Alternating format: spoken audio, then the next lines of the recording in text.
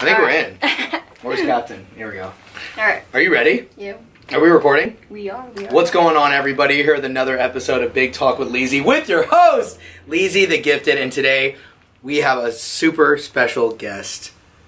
My homie, Anjanette Lanae. Anjanette and I linked up via what's called the Sell Music Masterclass, which is a course that we both bought. And there was a community aspect to it. And we both saw each other in an engagement group, which we have, and we were like, hey, Bay Area, she's SF, I'm here, Walnut Creek. And so it's been a long time coming. Thank you for coming. We just made a crazy ass fucking beat and went ham. So Anjanette, maybe introduce yourself to the peeps, give them a little background on who you are, and yeah. Yeah. So this is unconventional. We're eating crackers while we interview. But anyway, my name is Anjanette Lanae. I'm from Hayward, California. So shout out to the East Bay, we out here. Yeah. But yeah, I'm pretty much an R&B and hip hop producer out here in the Bay, and like Leezy said, we're trying to make moves out here. So. Yes. So we were talking a lot about because this is a collab. You came through, beat, music, creating. Talk about some of the because I've been through hella ups and downs with collaborating. Can you talk about how you where are you now with collabing and how you got here? So collabing in the beat realm is very different because both of us come from a background of artistry ourselves, we both rap, etc. But in terms of, hopping on a beat with somebody else, it's kind of been different. Thankfully, I actually like working with Leezy.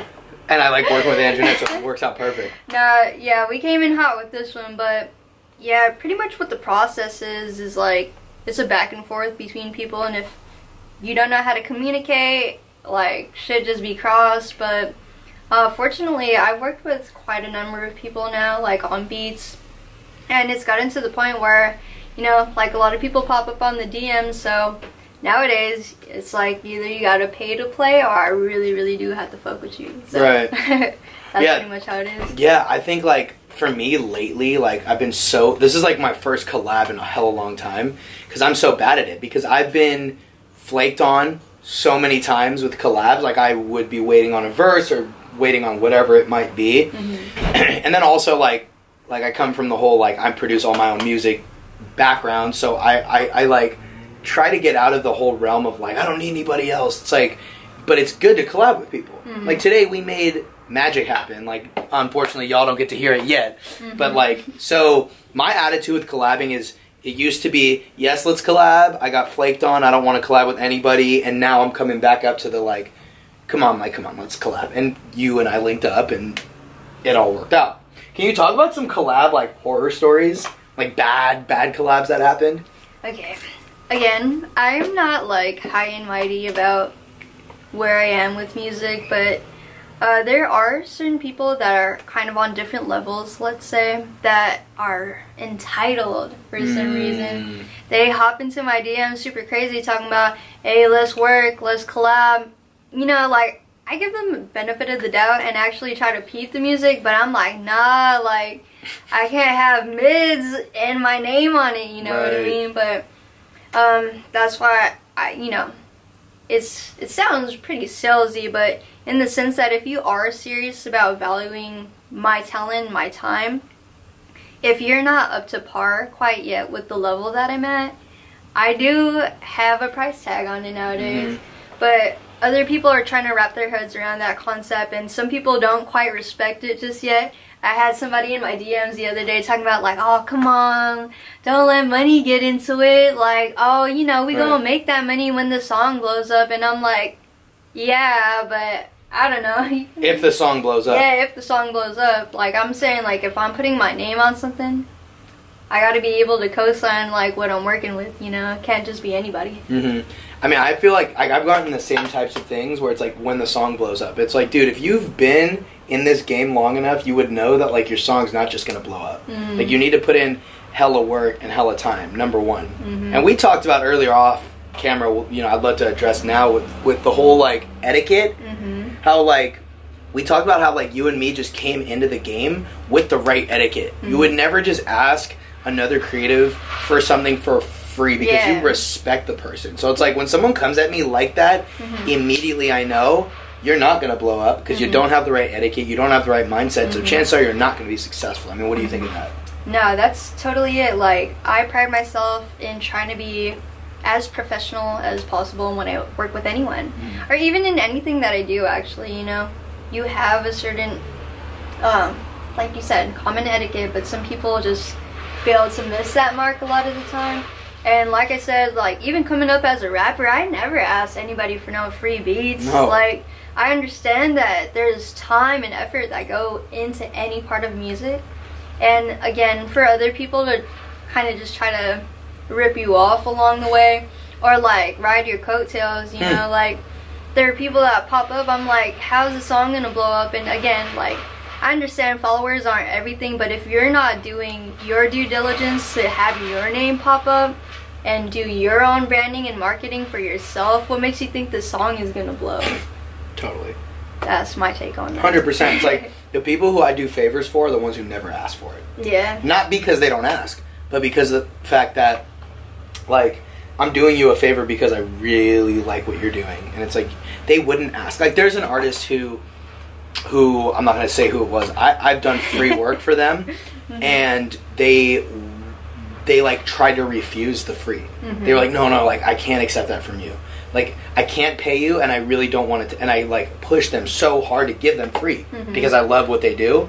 So it worked out, but that's the type of attitude I like. It's the attitude of, like, you're not asking me for discounts. You're not trying to leverage the I'm a broke rapper. Like, that's not a reason or an excuse. Like, I am too. We're all broke rappers and producers. So, like, why would I give you a discount because I got the leverage? But I have the skills. You know what I'm saying? What have you done to, like, increase your skill set and get better? Man, so I am a lifetime student. So when it comes down to anything like production, marketing, business, even, like, you know, there's this awesome free tool called Google. And YouTube, honestly, like, I am a YouTube vet. Like, man, everything that I learned pretty much is, like, from there. And, of course, like, having some mentors in the game. Like you said, we paid for this program, or how should we Sell Music Masterclass. It's like a course. So it's like a course. So along the way, you know, you pick up some marketing tactics from there. And then, like you said, it's like the network that was included in there is, like, the best.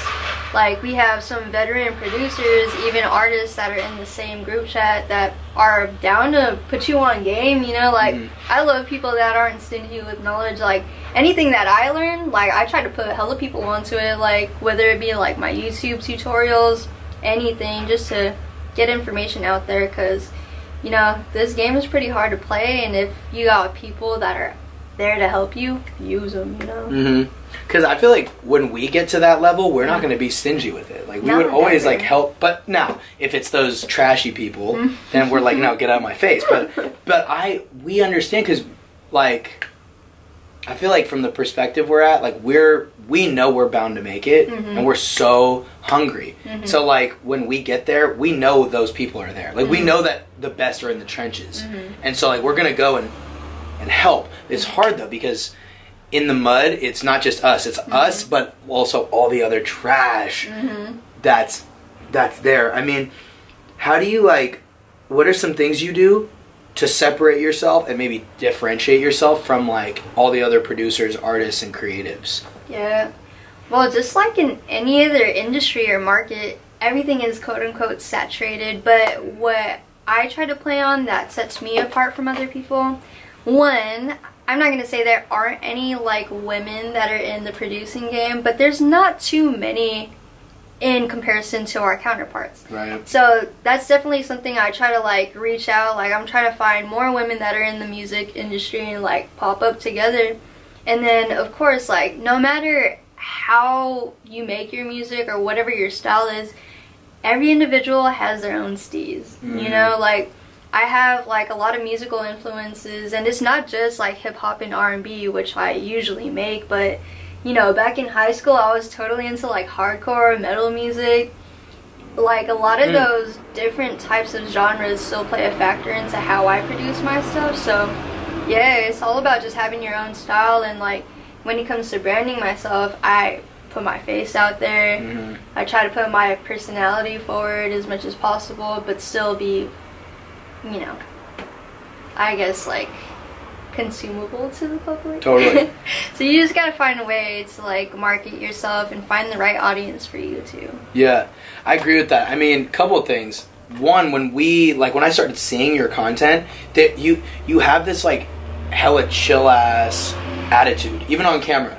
And so I was like, this is a real person. Like, this seems like, you know what I mean? Like, you just had this sense of just like authenticity that I vibed with, because you're humble, and like, plus the beats are dope. Oh. The just like all your behind the scenes videos, I'm so with it. Like, I like that. And it gave me a sense, and our styles match. Like, the beats you make, I like. So I was like, okay, we vibe on that. You seem authentic, Bay Area. There's just a lot of connection. Yeah.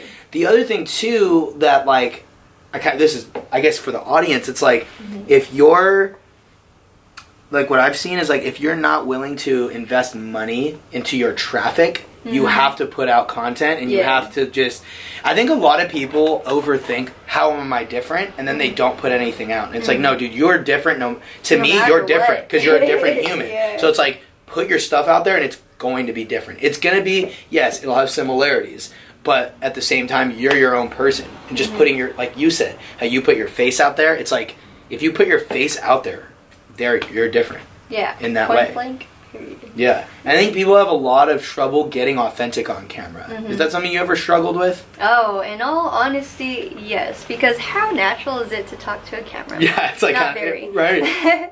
But honestly, it just takes practice. Like, even before, like, I was even trying to blow up with content and stuff, I wasn't really on social media taking too many selfies and stuff like that, just because, like, not that there's anything wrong with it, that just wasn't me at the time, you know? So getting comfortable in front of camera is definitely something that takes practice, but that's like with everything. Like, the more that you do it, like you said earlier, get your reps in, and it's gonna get better. Yeah. Yeah. That's it. It's, yeah, it's just like getting your reps. I feel like that's another thing that a lot of people have trouble with, is like, yeah, like, they don't want to get their reps. They come up with their excuses, and I'm like staring out because I'm just thinking of all the times that I've heard it from, like, I really don't like working with people who have that attitude, because they might be talented and they might be good people, but I can't waste my time. Like, if you're not committed to what you're trying to do. Yeah. That's another reason I really wanted to link up with you, because I see all the content you put out. Yeah. It's not about the amount of followers. I don't care about that. Like, there's a dude in our group, JB Ryans. You know who that is? Dude, you got to check out this dude. He's in our Sell Music Masterclass DM group. He's this black dude from South Carolina or something. What is his? He has like alternative name. I don't know. You know how we all usually go by our handles and I think it's literally I am JB Ryans. Oh, sheesh. But he's, I'll pull him up really quick, but he's super dope. He has like maybe 500 followers, like not that much, but he puts out hella content and shows himself and shows himself off, and he's somebody I would work with, not because of the followers. It's not about that, because I understand. This is him right here. Because I understand where you're at. Like, getting followers and all that, it's not easy, and it's a steady climb, and like, so it's not like, it's loading. Yeah. It's not like followers dictate your talent level. Yeah, no, not at all. If anything, it's like quite the opposite.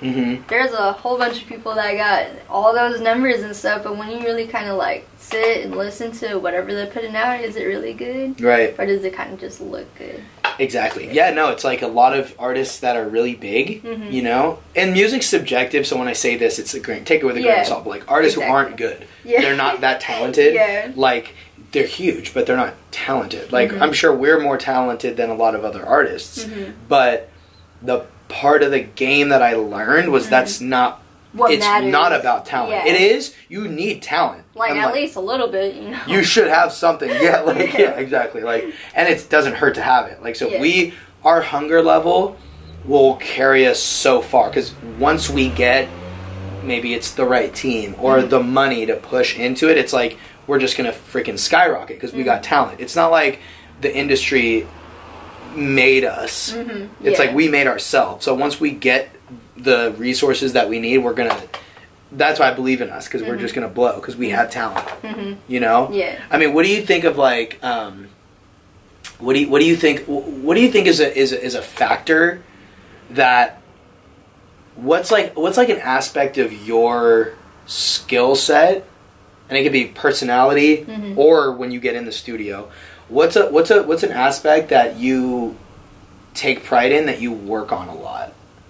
That's like a I don't know how to ask that any other way. How to phrase it in any other way, but I think really when it comes down to it, it's just like working with people. The biggest thing I take pride in is, like I said earlier, the professionalism. Like today I have artists coming through, and I also do like some audio engineering and like record sessions for people. I've been complimented at the fact that like I'm just ready to work. Like ain't no such things as taking breaks if you don't need it. I'm not gonna ever prompt a break if you're still working, you know what I mean? And it's like everything that I bring to the table, I'm not trying to half-ass nothing, you know? So I may not be the most talented person in the room, but I'll work hard and get you the things that you need at the time that you want it. So deadlines is something that I really push for on a lot of people too. It's like, yeah, we could work, but if you're not trying to see this out like within the next couple of weeks, then like why are you hitting my line right now, you know? So I think that's really the thing that's gonna have me escalate is like how hungry I am and like my dependability, I guess. That's something I struggle with. I struggle with working with people a lot, like because I came from like when I first started, like my first 7 years was dependent on people, and then once I flipped the switch and said I'm gonna produce now, play piano, record my own vocals, mix, master. For the past 2 years, I've been in a very like I don't need anybody mood. And I don't want anybody because I got screwed over, basically. Not screwed over, but like these first 7 years, I didn't get as far as I needed to go. Now that I like 2 years deep into producing, I've gotten so much further. And so now though, like I'm trying to like get back into working with people because you can't really, it's really almost impossible to just do it all by yourself. Yeah, honestly. That's with anything, like whoever says they're like quote unquote self-made is like, you know, you have somebody helping you. It don't matter like who it is or how they help, but like we can't control everything that happens, you know? Like even us meeting, it came down to like us finding that class, you know? Yeah. 100%. And like I think like my stance on whole like being self-made like that is for me, I feel like if you don't have the money to pay somebody, then you have two options. You either have to do it yourself or you exchange service for service. Which is hard. That's really, really hard. And like as a rapper, you have you have no value in my opinion. If all you do is rap and you have a producer you want to work with, what are you going to trade them? If you're give them money. Like you got to give them money. Or if you're a dope videographer or a dope photographer, maybe you talk to the producer, say, hey, like I can film content for you if you give me beats. Now we might. But I knew when I was a rapper, I had nothing. And I was like, dude, I suck. Like I'm a rapper. I'm worthless to the game. Like that was another reason. I got to just be real. That's where I thought. And like, if you're a rapper listening to this right now, like you should have that realization with yourself. If you have no other skills but writing lyrics and recording, you're not worth anything. You need to up your skills. That's where I came from. And then I got to the point where I could, like, it's crazy. Like the leverage that you and me have on others is like, you can make beats, you can engineer, you mix and master. It's like, it's so valuable. You know, you brought your camera, you have a freaking camera. I don't even have a camera. Like, so that's value. And I want people to understand that, like, if you're not going to pay somebody, you got to give them something. And just helping them blow up with their beat is not it. It's not going to happen. You know? For real. But I think that's a concept that people are struggling with. You know what I mean? But it really just comes down to just like weeding through the numbers. Like everything is pretty much a numbers game. Like whether you're trying to sell something, if you're trying to reach an audience, it's like not everybody's gonna fuck with you. That's like number one thing that you should learn now. But it's like for the people that do, for the people that matter, like those are the relationships or like the type of people that you want to like nurture, you know? But like you said, like there's a dime a dozen people that could write like, if I really wanted to, like I could borrow up my own songs, you know what I mean? But yeah, like you said, it's just like about creating together with people. I think that's really where the beauty comes in. And if you find the right people, like, yeah, good stuff is gonna happen either way. Right. Yeah, I think, yeah, no, you're right. Like, it's so about, yeah, it really is about getting with people, you know, like, having the right people around you is so important. It's so important. It's a journey, though. You'll meet a lot of weird people. Oh my god, oh yeah, like, I've definitely linked up with my fair share of, like, not great people. Yeah. Oof. Yeah, so, like, and you know, that, have you heard that saying that you're the average of the 5 people you hang out with the most? Yeah, definitely. How real is that? Super, dude. Like, man, I don't come from much, you know what I mean? But it's just like, try to look at that same concept and reflect on your own family. I mean, like, love my family, but I know we didn't come from nothing. It's like, we ain't got no millionaires or anything that even makes upper middle class money, you know what I mean? And it really does come down to, like, the circle, you know, like, if you're the smartest person in the room, I truly believe that you are in the wrong room. Yes. You know, I'm trying to be with people that elevate me, and it's like, I gotta bring something to the table myself. I can't just be, like, mooching off of other people's success, you know? That's why it comes down to finding people that are just as hungry as you, and, like, having a mentor is pretty important, and I'm, like, working on finding whoever that might be for myself, you know? Totally, yeah. Yeah, I think, like, yeah, if you're the smartest in the room, you're in the wrong room. Yeah. I agree. That's, yeah, you know, like, for me, like I said, I spent the last 2 years in the room by myself. Yeah. Like, with the work. Yeah. You know what's crazy, though? I had an issue separating, or I had an issue because I would separate music and life. When talking about the 5 people you hang out with the most, I translated that to mean the 5 people I work on music with the most. It's like, no, it's your mom. Like, I live with my mom and dad, so that's 2. And then it's like, who's your girlfriend? You might not work on music with your girlfriend, but that's someone you spend time with. And then who are your 2 closest homies? Whether you work on music with them has nothing to do with the average thing. So I learned that the past 2 years. I learned that it's like, oh, wait, like, and by the way, like, as a musician, if you work on music with none of the 5 closest people, you might have a problem. Yeah. Because now you need to add some music people. Yeah. You know, luckily for me, like I told you, all my closest homies, we all work on music. I'm blessed. But, and my parents support me. Yeah. Like, they're cool with what I do, meaning. Like, like, so I had an issue with that. Like, my thing was always like, I need to find more music people, or I need to, like, I don't know, like, it just was hard for me to, like, I don't even know, like, it was hard for me to blend together that concept. Yeah. It's like life and music aren't different, it's the same. Yeah, it's all cohesive. How do you balance out music and, like, your grind and, like, life? You know, honestly, like, that's been quite a little bit of work, but I say, like, you just have to prioritize. It's just like anything else that you do. It's kind of like it becomes, like, routine, but you never want to look at, like, having relationships in that kind of way, but you have to think about it, like, how do you divvy up your day? Like, I try to dedicate as much time to my family, my friends, and, of course, like, my girlfriend.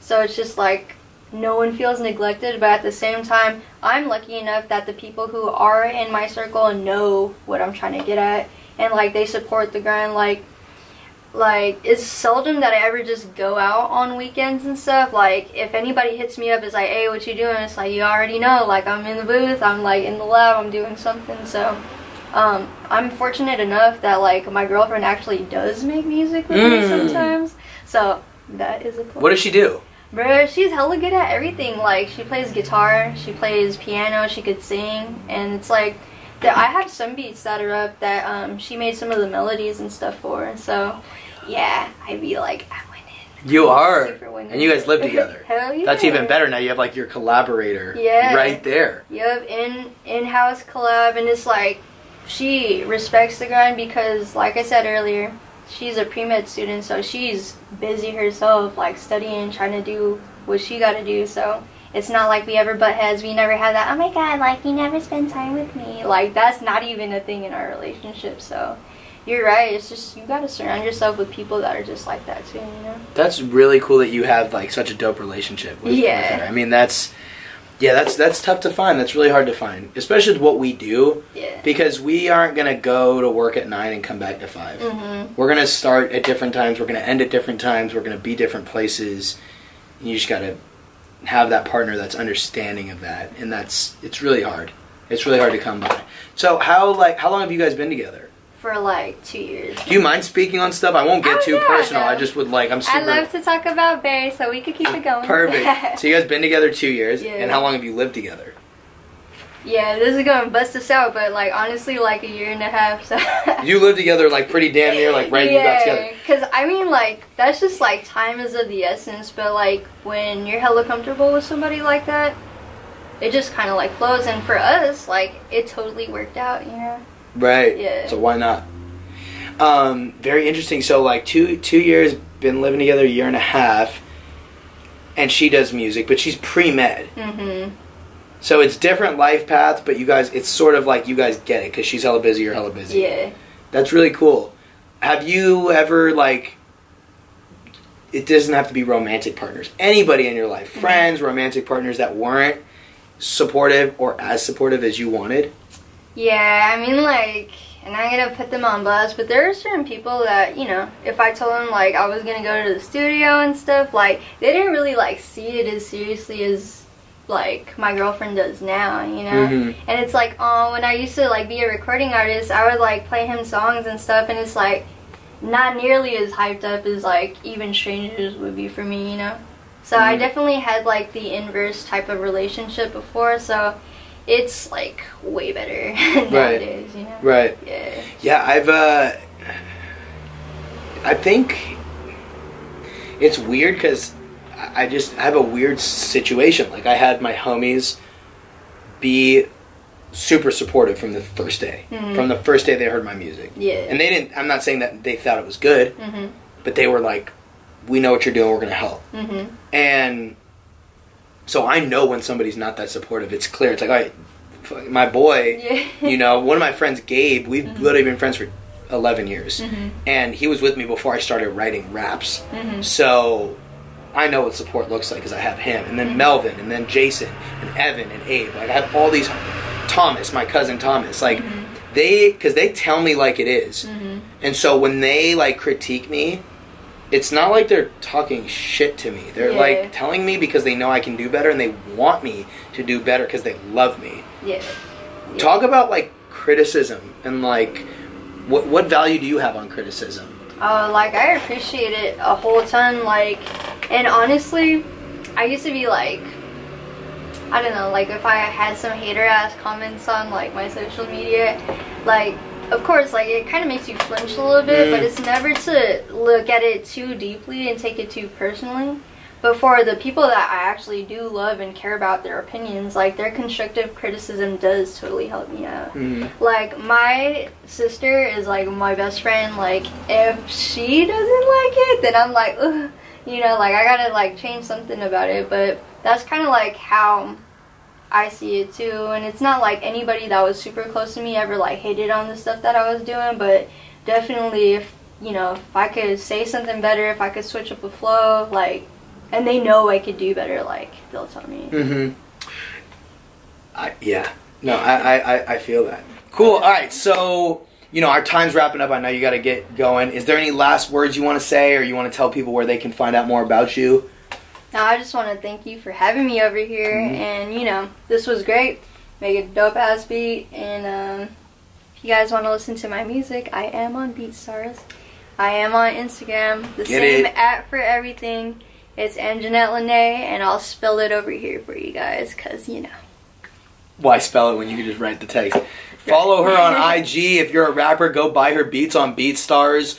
If you like YouTube stuff, go watch her YouTube channel. She's dope. Trust me. Okay, Leezythegifted, big time cosign right there. Thank you guys so much for watching. If you're on YouTube or listening to it on the pod, appreciate you. Don't forget to tell a friend about the podcast and spread the love. Stay gifted. We'll talk to you guys later.